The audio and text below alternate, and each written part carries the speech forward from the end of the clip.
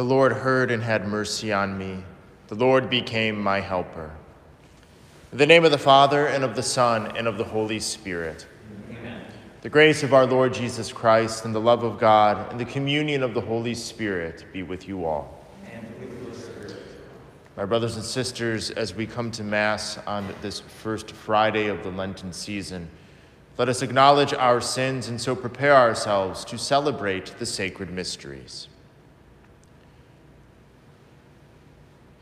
I confess to Almighty God and to you, my brothers and sisters, that I have greatly sinned in my thoughts and in my words, in what I have done and what I have failed to do, through my fault, through my most grievous fault. Therefore I ask Blessed Mary, ever Virgin, all the angels and saints, and you, my brothers and sisters, to pray for me to the Lord our God. May Almighty God have mercy on us, forgive us our sins, and bring us to everlasting life. Amen. Lord, have mercy. Lord, have mercy. Christ, have mercy. Christ, have mercy. Lord, have mercy. Lord, have mercy. Let us pray.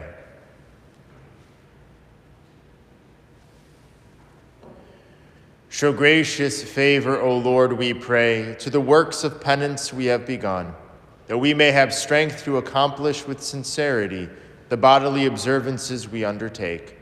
Through our Lord Jesus Christ, your Son, who lives and reigns with you in the unity of the Holy Spirit, God forever and ever. Amen.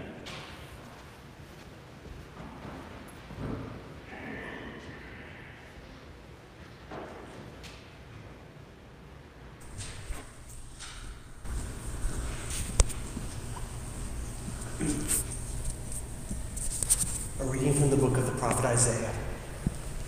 Thus saith the Lord God, cry out full-throated and unsparingly. Lift up your voice like a trumpet blast. Tell my people their wickedness, and the house of Jacob their sins. They seek me day after day, and desire to know my ways, like a nation that has done what is just, and not abandoned the law of their God. They ask me to declare what is due them, pleased to gain access to God. Why do we fast, and you do not see it? Afflict ourselves, and you take no note of it. Lo, on your fast day you carry out your own pursuits and drive out your laborers. Yes, your fast ends in quarreling and fighting, striking with wicked claw. Would that today you might fast, so as to make your voice heard on high. Is this the manner of fasting I wish, of keeping a day of penance? That a man bow his head like a reed and lie in sackcloth and ashes? Do you call this a fast, a day acceptable to the Lord? This rather is the fasting that I wish, releasing those bound unjustly, untying the thongs of the yoke, setting free the oppressed, breaking every yoke, sharing your bread with the hungry, sheltering the oppressed and the homeless, clothing the naked when you see them, and not turning your back on your own. Then your light shall break forth like the dawn, and your wound shall quickly be healed. Your vindication shall go before you, and the glory of the Lord shall be your rear guard. Then you shall call, and the Lord will answer. You shall cry for help, and he will say, Here I am. The word of the Lord. Thanks be to God. The responsorial to Psalm 51. O heart contrite and humbled, O God, you will not spurn. A heart contrite and humbled, O God, you will not spurn. Have mercy on me, O God, in your goodness. In the greatness of your compassion, wipe out my offense. Thoroughly wash me from my guilt, and of my sin cleanse me. O heart contrite and humbled, O God, you will not spurn. For I acknowledge my offense, and my sin is before me always. Against you only have I sinned, and done what is evil in your sight. A heart contrite and humbled, O God, you will not spurn. For you are not pleased with sacrifices. Should I offer a burnt offering, you would not accept it. My sacrifice, O God, is a contrite spirit, a heart contrite and humbled. O God, you will not spurn. a heart contrite and humbled, O God, you will not spurn.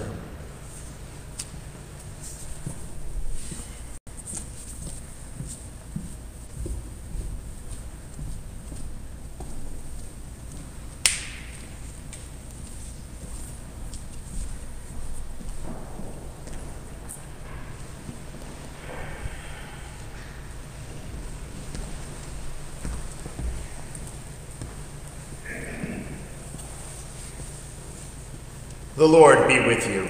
And with your spirit. A reading from the Holy Gospel according to Matthew. Glory to you, O Lord.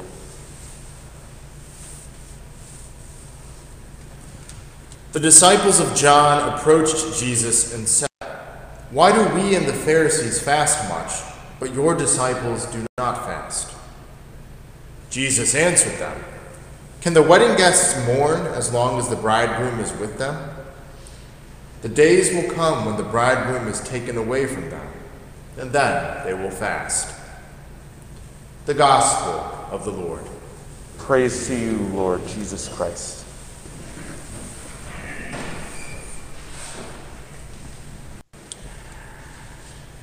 One of the things that impresses upon us in the Lenten season, and really throughout the Gospels, but especially within this season, is our inability to comprehend and understand what Jesus is doing. If you read through the Gospels, you see this over and over again. Various peoples, Pharisees and John's disciples today, and sometimes Jesus' own disciples, do not understand what Jesus is doing. Especially in Mark's Gospel that we've been reading in ordinary time, over and over again, Jesus heals the sick. He casts out demons. He feeds the hungry with miracles. And yet, the disciples don't understand. And Jesus goes at them for that. Do you not understand still after you've seen all of these things? Do we not understand who he is, what he's about, what he wants to do in our lives? And we see this again in today's gospel from Matthew in this short passage. And brothers and sisters, I think Lent is the season of not understanding.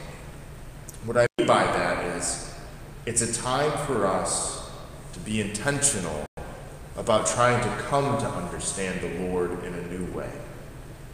Who he is, what he's about, especially what he's about in our lives, in our vocations, in our particular lives, and what he's asking us to do, to give of ourselves to him.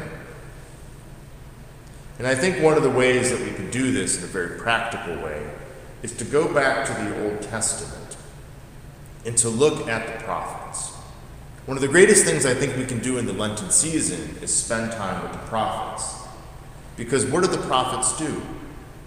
They are constantly exhorting the people because they do not understand. And also because they've forgotten. And when they've forgotten, they've turned away from the Lord, they've become idolaters, and so on and so forth. And so I encourage you this Lenten season, pick a prophet. Maybe Isaiah, which we just heard from in the first reading, or Ezekiel, or Jeremiah, whom I'm spending time with this Lent. Go through it slowly, meditate on the prophets, because they're all about conversion and understanding and not forgetting. And that's what Lent is supposed to do for us.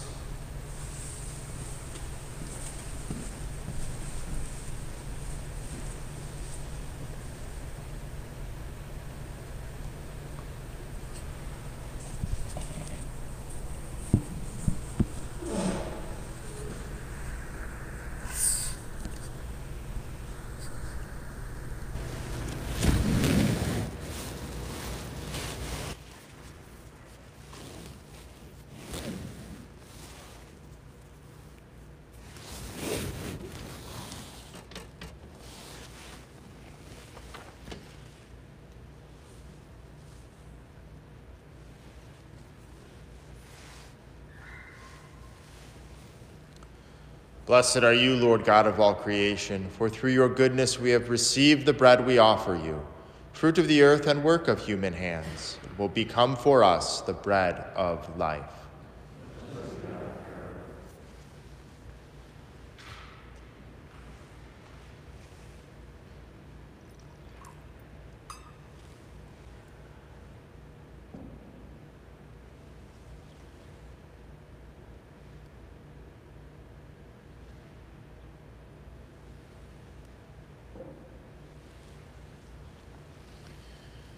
Blessed are you, Lord God of all creation, for through your goodness we have received the wine we offer you, fruit of the vine and work of human hands.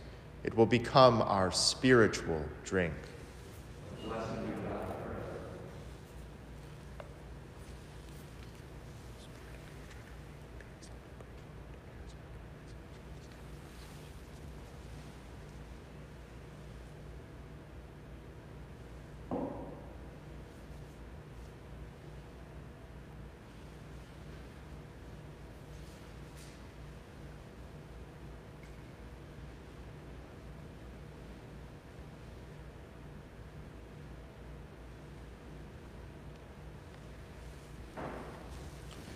Pray, brothers and sisters, that my sacrifice and yours may be acceptable to God, the Almighty Father.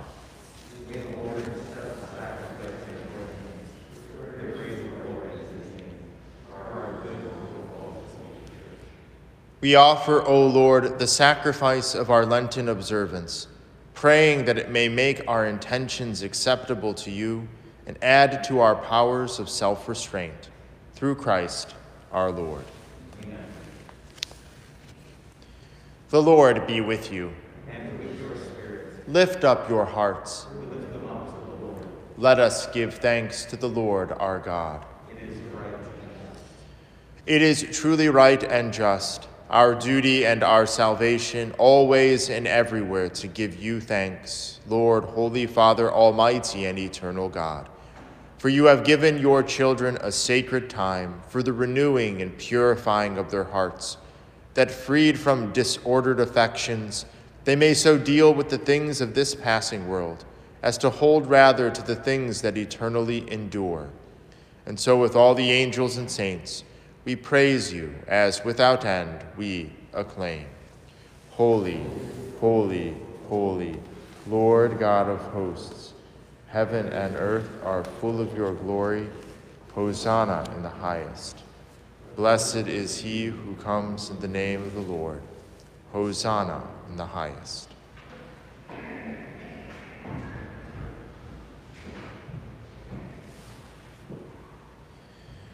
You are indeed holy, O Lord, and from the world's beginning are ceaselessly at work, so that the human race may become holy, just as you yourself are holy. Look, we pray, upon your people's offerings, and pour out on them the power of your Spirit, that they may become the body and blood of your beloved Son, Jesus Christ, in whom we too are your sons and daughters. Indeed, though we once were lost and could not approach you, you loved us with the greatest love. For your Son, who alone is just, handed himself over to death, and did not disdain to be nailed for our sake to the wood of the cross. But before his arms were outstretched between heaven and earth, to become the lasting sign of your covenant, he desired to celebrate the Passover with his disciples. As he ate with them, he took bread, and giving you thanks, he said the blessing, broke the bread, and gave it to them, saying, "Take this, all of you, and eat of it, for this is my body, which will be given up for you."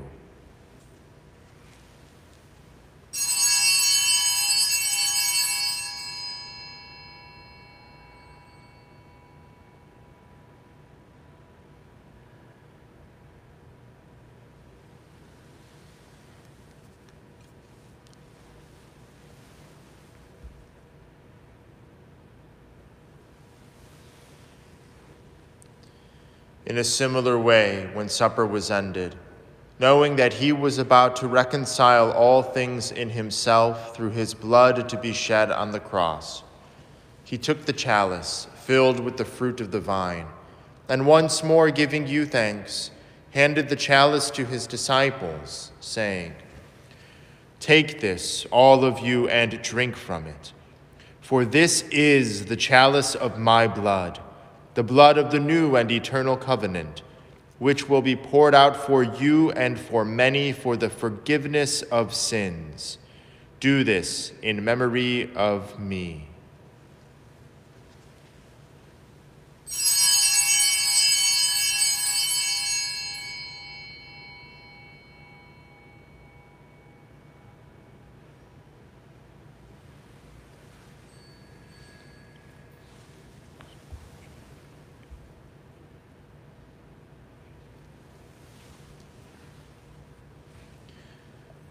The mystery of faith. Save us. Save. For by your cross and resurrection, you have set us free. Therefore, as we celebrate the memorial of your Son, Jesus Christ, who is our Passover and our surest peace, we celebrate his death and resurrection from the dead, and looking forward to his blessed coming, we offer you, who are our faithful and merciful God, this sacrificial victim, who reconciles to you the human race. Look kindly, most compassionate Father, on those you unite to yourself by the sacrifice of your Son, and grant that by the power of the Holy Spirit, as they partake of this one bread and one chalice, they may be gathered into one body in Christ, who heals every division. Be pleased to keep us always in communion of mind and heart, together with Francis our Pope and Thomas our Bishop. Help us to work together for the coming of your kingdom, until the hour when we stand before you, saints among the saints in the halls of heaven, with the Blessed Virgin Mary, Mother of God, with blessed Joseph, her spouse, the blessed apostles and all the saints, and with our deceased brothers and sisters, whom we humbly commend to your mercy. Then, freed at last from the wound of corruption and made fully into a new creation, we shall sing to you with gladness the thanksgiving of Christ, who lives for all eternity.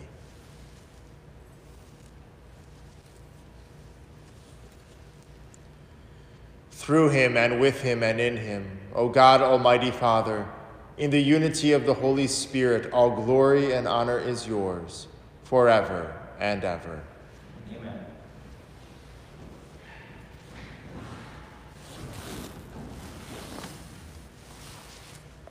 At the Savior's command, informed by divine teaching, we dare to say, Our Father, who art in heaven, hallowed be thy name. Thy kingdom come, thy will be done, on earth as it is in heaven. Give us this day our daily bread, and forgive us our trespasses, as we forgive those who trespass against us. And lead us not into temptation, but deliver us from evil. Deliver us, Lord, we pray, from every evil. Graciously grant peace in our days, that by the help of your mercy we may be always free from sin and safe from all distress, as we await the blessed hope and the coming of our Savior, Jesus Christ.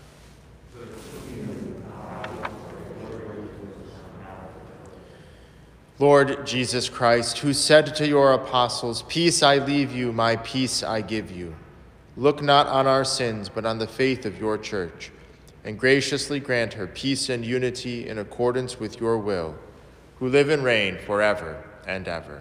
Amen. The peace of the Lord be with you always. And with your spirit.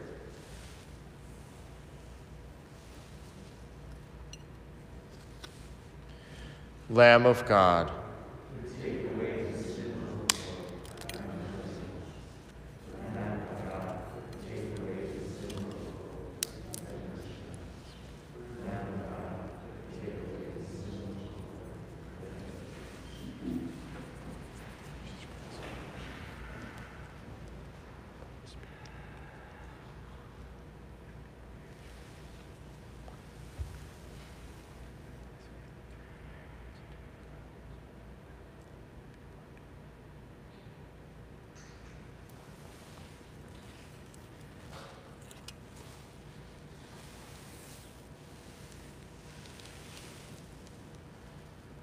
Behold the Lamb of God. Behold him who takes away the sins of the world. Blessed are those called to the supper of the Lamb. Lord, I am not worthy that you should enter under my roof, but only say the word, and my soul shall be healed.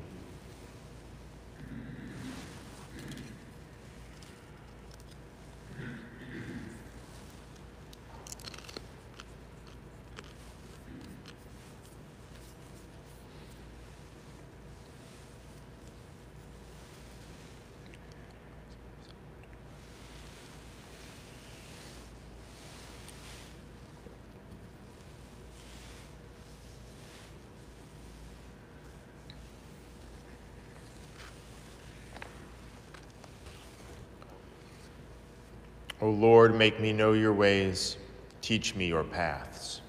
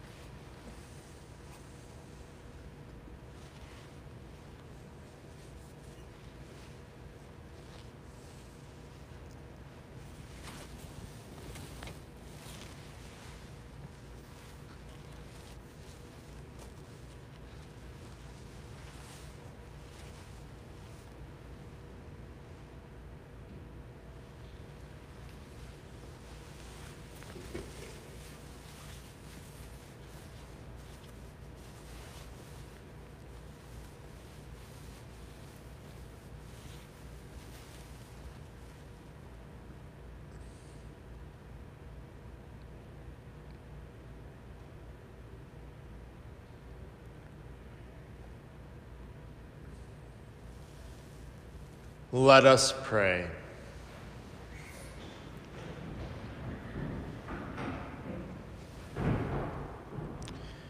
We pray, Almighty God, that through partaking of this mystery, we may be cleansed of all our misdeeds, and so be suited for the remedies of your compassion.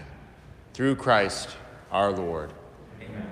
The Lord be with you. And with your spirit. Bow down for the blessing.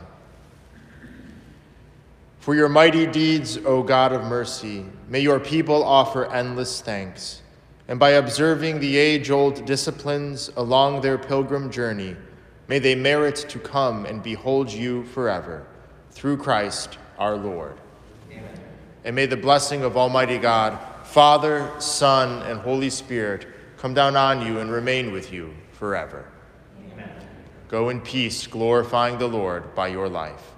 Thanks be to God.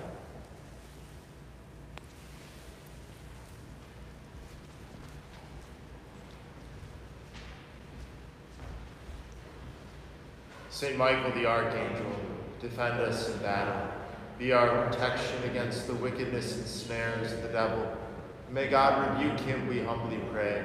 And do thou, O Prince of the heavenly host, by the power of God, cast into hell Satan and all the evil spirits who prowl about the world, seeking the ruin of souls.